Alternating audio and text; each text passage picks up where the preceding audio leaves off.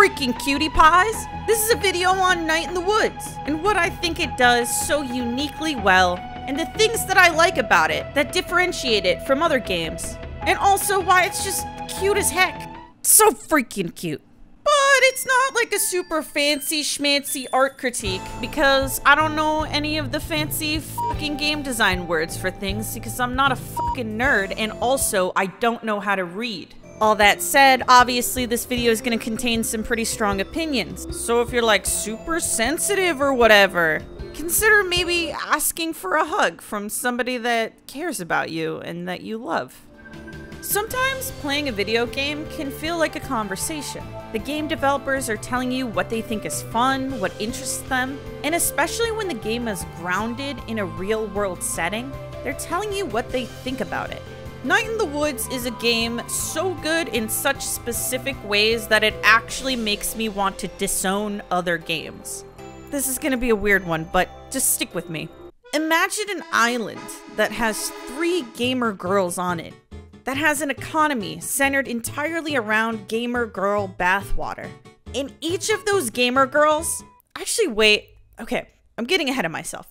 This analogy is critically important, but I'll come back to it later. This video is a review of Night in the Woods. No big spoilers, by the way. It's a game about this college dropout, May, and her personal struggles as she returns to her hometown, Possum Springs, to spend time with her old homies, and to see how things have changed. This story is also about the struggles of the people in that hometown, the people close to May, and the people not so close to her. And I personally found the little looks into the lives of the townspeople to be the most effective and unique part of this game's story. And I'll get into exactly why later. Oh, and also there's a little bit of supernatural mystery sprinkled in, but since I don't want to spoil the game for you, because I really want you to play it, we won't get into that too much. Now, at first you might think, wow, this game is really bright and happy, because, you know, look at that face. And although it certainly has a lot of humor injected into it, do not be fooled by the game's adorable art style. It's actually pretty dark. Unlike many modern games, Night in the Woods doesn't need brutal deaths or bodies flying through the air to get you on the edge of your gamer chair. It does it through grounded storytelling that comes across as genuine and emotionally vulnerable as your buddy across from you on the couch, telling you their deepest, darkest secret before they reveal they didn't like Skyrim and you chase them out of the room with a broomstick. Storytelling! This game does it real good. If this game's story was a type of Kush, it would start with a D for darn good. But it's not for all the exact same reasons of why games like The Last of Us, for instance, succeeded at storytelling, which, for the record, I think is a near masterpiece as narrative games go. But The Last of Us relies on many more visual and violent dramatic moments to execute a stellar story, which is a pretty typical format for games today. Nevertheless, a good chunk of the reasons why both of them are good intersect, like well-structured dialogue, effective representation of emotional trauma and human connection, but ultimately, Night in the Woods has a distinctive enough execution that it's worth analyzing what it did specifically so uniquely well. And this video won't focus entirely on the narrative elements in Night in the Woods, despite it being, 2 steps away from a visual novel. We're just gonna focus on the story for a good part of it, because it's what makes the game stand out so much, and most of the reason why it's so good. In a sea of overly sanitized, overly clumsy, or overly cliche video game stories, Night in the Woods represents a significant change of pace. The gameplay has a supporting role to the story, as opposed to the story having a supporting role to the gameplay. So by praising it for this, I'm not saying a game always needs to prioritize its story. Most games should probably have stories as a supporting role, since interactivity in a video game is the main draw. Do you think I played Skyrim so much for its grounded storytelling?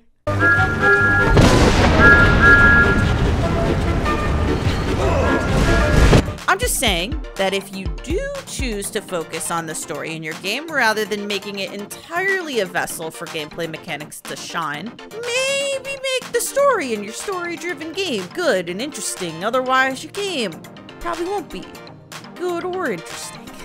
Night in the Woods isn't a revenge story, or a learn to love a small human story, or save the world story. It's more of a coping with the mundane but challenging parts of modern day life story, which is arguably more relevant to most of us who don't have adoptive daughters. What is with video games wanting us to have kids? I'm gonna be honest, parenthood just seems like a scam. You can't make me love her! There's nothing wrong with a thrilling story, and it's okay if a game has a pretty standard perspective on things, as long as it executes its story beats well and with some self-awareness. My main point here isn't exactly to criticize other games, because many of the ones I've shown are ones I really like. Rather, my point is I want to see more games like Night in the Woods. It is clearly a really personal story told from a very distinct perspective, and I hope we get more like it, because there's almost always something of value to take away from stories as earnest as Night in the Woods. Before we dive deeper into the themes of the story, let's talk a little bit about the other parts of this game. And don't you worry, we'll be getting to those gamer girls soon enough. As I said, Night in the Woods is a story-centered game first and foremost, but it also includes minigames and a variety of other interactive elements. In my opinion, the minigames do a great job of breaking up all of the different moments of dialogue. Sometimes these minigames don't even have any real difficulty to them. They're mainly used for humor, which is actually really effective most of the time. Actually, the funny thing about the minigames is that you often don't need to do well in them to progress. More often, the characters will just react to your success or failure with some funny quips, instead of it actually affecting the story. And I'd say in general, Night in the Woods has a pretty distinct and snappy sense of humor, which is not only appreciated to break up the serious moments, but also leads to some very memorable moments in its own right. Ahem. Letter to my worst student. To my worst student, the subject of my stories. I tell my friends back home when they ask about life. Out here in the sticks, it's you. I worry. At the end of my life, you will be the only one I remember. I did. Yuki, my car. Like, when I was playing this game, I just felt like sometimes I was reading the most hilarious group text ever. One of the best parts about Night in the Woods is hopping around town looking for little secrets. This game obviously has a main story that focuses on interacting with May's homies, and it's impossible to miss. However, there are a ton of separate mini-stories told all around Possum Springs. These little storylines don't fall into your lap. You have to look for them, which often involves hopping across telephone wires and buildings to find them. The town is stuffed with quests that range from heartwarming to heartbreaking to just goofy as hell. The sheer diversity of quirky but believable characters in the town rival that of re-releases of Skyrim. Oh, it's coming, baby. Many of the stories told in this game are pretty relatable. Sad, goofy, awkward, or otherwise. Sometimes so relatable that it's hard to not be the live streamer that cries while playing a video game. This story comes straight from the heart. For me at least, it was impossible to not have been reminded of people I knew, places I'd been, or things I'd done when I was younger. As you follow a daily routine through the town, you hear about the struggles of each character, which, by the way, is a great way of telling the story of the town while adding more familiarity to the experience. The pain in these characters' lives aren't just growing pains or problems that are sprung out of chaos with no origin. Almost every story in this game is impacted by something in the greater world. Major problems facing the citizens of Possum Springs are often economic, which again, honestly, is a pretty accurate depiction of most people's lives. Night in the Woods could have just had one or two characters that were affected by financial issues, or none at all, but instead opted to use that overarching conflict to connect the themes of many of the characters together. How does the lack of job prospects impact characters still in young adulthood? How does it impact older generations? Many characters suffer from the same sorts of issues, but they manifest in different variations, And often, not every character comes to the same conclusion about why these problems exist and what to do about them. Despite these economic problems being near universal for Possum Springs citizens, it sows regular conflict between them. And it's pretty heartbreaking. Whew, that was long-winded. Wait, please don't go! Here's some Fortnite! I think because Night in the Woods chooses to tell such a different story than most games, and it tells it so well, it feels like a breath of fresh air in gaming. Even though most of the time you're just kind of reading text bubbles. Stories in video games really rarely focus on systemic evils. The evils of the world mainly revolve around the presence of self-centered assholes or even fantastically evil creatures, and sometimes they do bad stuff, I guess, right? Stories can end up being too narrowly focused and miss a whole range of issues worth talking about. It's just like a famous philosopher once said, "Did you know there's a button down there where you can subscribe to my channel? Did you know that? Did you know it?" So in a nutshell, there are plenty of special moments you can find in the game if you spend the time to look. But the game can also be pretty quickly breezed through in one day of playing. Meaning that this game can be played in a pretty short amount of time or be prolonged if you want to explore every aspect of Possum Springs. In my opinion, you get out of this game what you explore and what you connect with and eventually become invested in. My biggest issue with this game is mainly that the dialogue can drag at times, especially in certain moments. But I definitely think you get the most out of this game if you do try to look into each person's world in Possum Springs. Ironically, despite all of the characters in this game being represented by cartoon animals, it succeeds much more at representing intimate elements of the real world than most games with hyper-realistic art styles. Night in the Woods really captures the atmosphere of each setting it portrays despite the simplicity of the visual style. To me, it always resembled a pop-up storybook, especially in the moments you have wandering around Possum Springs. And all the characters, the settings, and even the arm-waving animations are unbelievably adorable. The colors are just so great and the game feels absurdly cozy. Even the portions of the game where you just walk around town and jump along are so atmospheric and soothing. Since I'm definitely not an artist myself, I'll leave it at that, but I absolutely love the way this game looks. Night in the Woods is full of super catchy tunes I could listen to on a loop for hours. The music in this game is music to my ears. Do you get that joke? Do you get it? I'm not sure why I wrote it. A handful of the songs in the soundtrack legitimately gave me chills when they were played during particularly emotional moments. And the game also has really great sound effects that immerse you in the world and give a real weight to everything. And double ironically, even though my profile picture is a bunny, I'm not actually usually a big fan of animal people as a stylistic choice. But between Night in the Woods and A Short Hike, I am now convinced it obviously has a place. And when it comes to Night in the Woods, honestly, if they weren't all cute animals, the game would be a lot more visually boring. And also kind of more sad, actually. Oh dang, that character's talking about child abuse, but is such a cute teddy bear, what the heck? So although it doesn't really have a deep purpose in the narrative as far as I know, it suits the style of the game and keeps it from becoming too somber or bland. And also, every time I see a cat walk by, I almost have a break from reality. May is a cat, but that cat is a cat? What does it mean? One interesting tidbit about the game that I noticed has to do with the dialogue options. Even the gameplay mechanics in which the story is distributed by come across more honest than most games. Let me explain. When interacting with characters, your choices really don't matter in the overall scope of the world. May can choose different responses, but they aren't actually that different from one another. And other than deciding whether or not you want to hang out with Greg or B one day, there basically aren't any major choices in the game.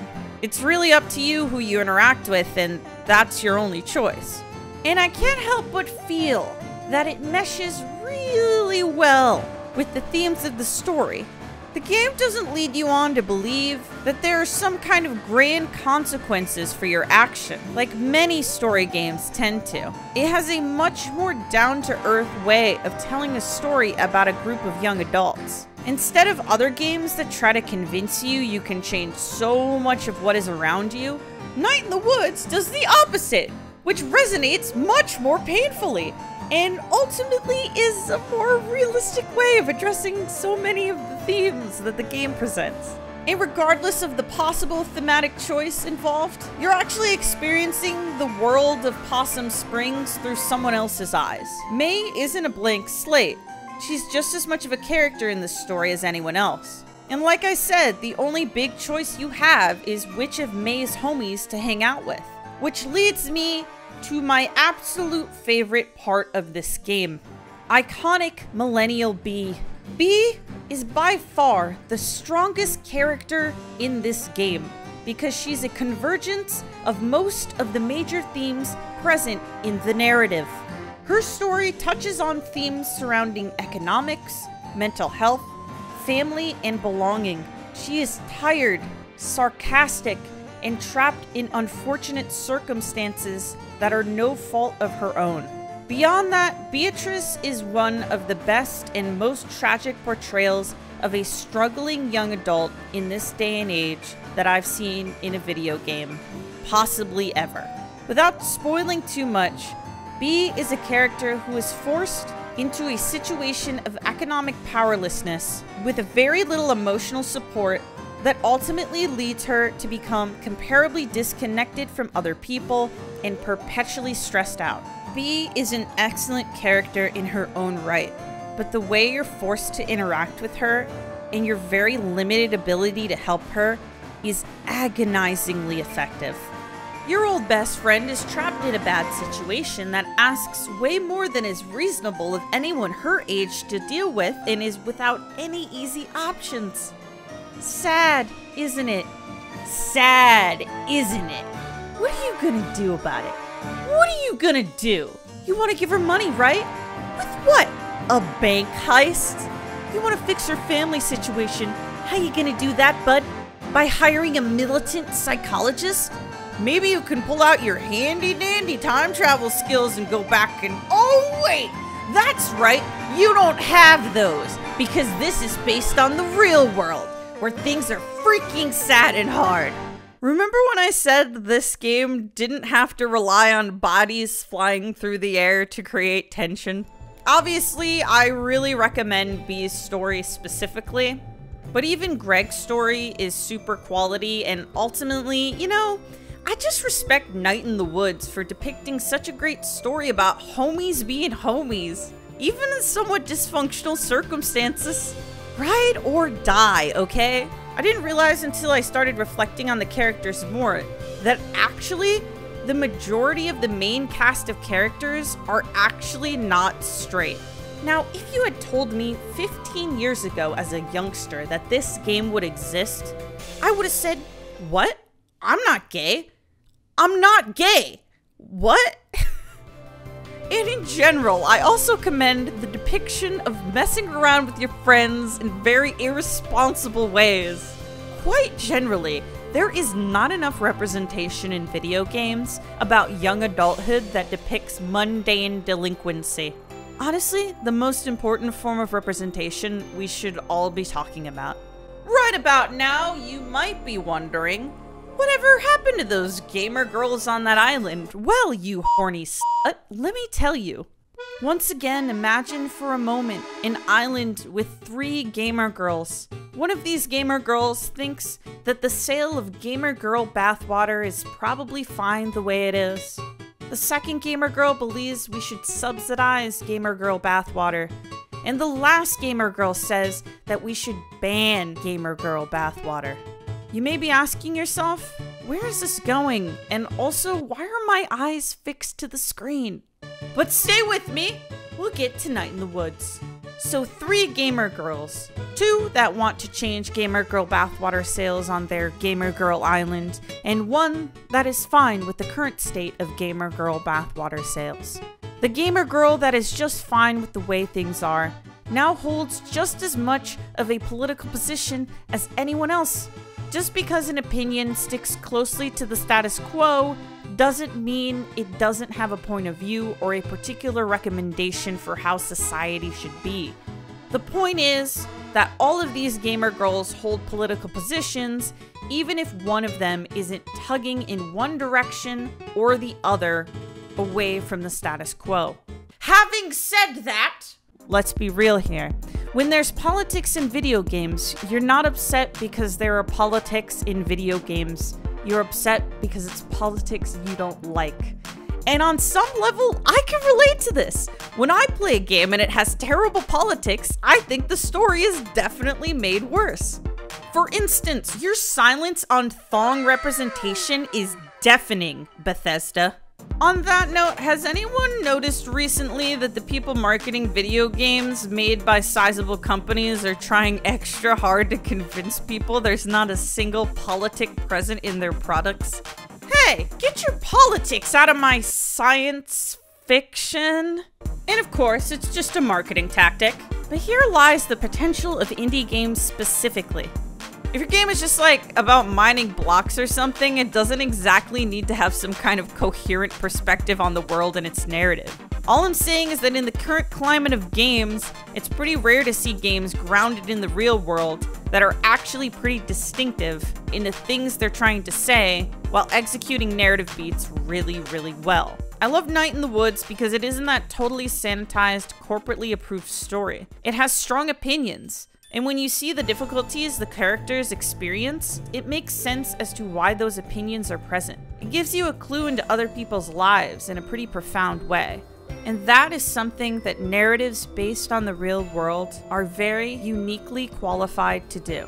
There are tons of video games out there. Night in the Woods is so special because it tells such a unique story with loving earnestness. Just, hashtag be the right gamer girl. And remember what I said about video games sometimes being like a conversation? As the video game industry is currently plagued with a variety of different problems involving crunch, corruption, and abuse, Night in the Woods has some pretty interesting things to say about the way those things impact people from all walks of life. And Greg rules, okay? And now, a special thanks to my favorite gamer girls, my patrons. They made this video possible. If you want to support more videos like this, go ahead and give me your money so I can buy some gamer girl bathwater or whatever. It would be very funky fresh of you.